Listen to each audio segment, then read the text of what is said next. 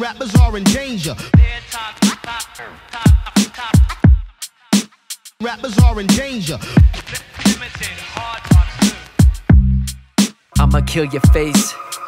No more joking, man, I'm taking aim. Should I put this little barrel, or perhaps this bow and arrow, up against your fucking head to make this shit apparent? Sure, I didn't need to curse, but it makes me sound authentic when I spit a verse. Kinda how you sound retarded when you're mumbling that garbage, smelling like a fucking hairy, ugly armpit. I seen your face and I still wanna kill it, but the situation's screwed, so it's best I drill it. Like that dude in the movie Pie. When I contemplate your death, I can truly cry.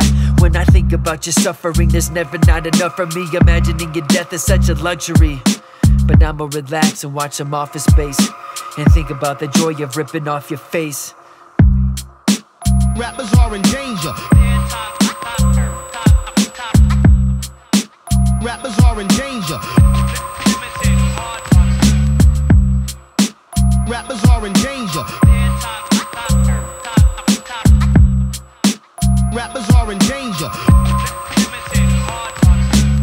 Shit, I need to chill, cause tearing off your face is what I'm thinking still.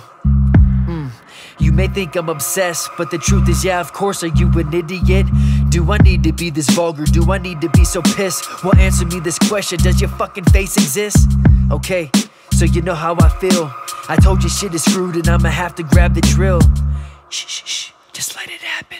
I've been waiting for this moment with a fucking passion. I've been waiting for this moment my whole life, and I openly admit it's feeling so right.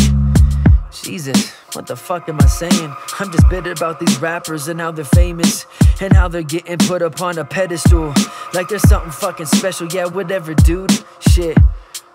And it's driving me insane, cause I'm the one who's special.